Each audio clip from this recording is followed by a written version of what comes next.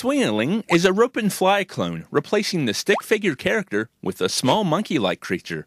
Your goal is to swing as far as possible using low-hanging tree branches to grab onto.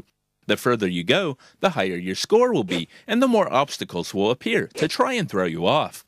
You swing off each new branch by tapping on them to keep going. Players are recommended to swing a bit slower in order to keep going as far as possible, as you may swing out of control if you attempt a new speed record. This is fine, but encouraging slow gameplay isn't going to win them any fan-favorite awards. Visually, the game is solid, but the majority of the screen consists of a bare background with a focus on the top eighth of the screen until enemies come into play. The sound is a little too simple, consisting of sound effects and nothing more, and without the option of playing music from your iPod, you might want to sing during play.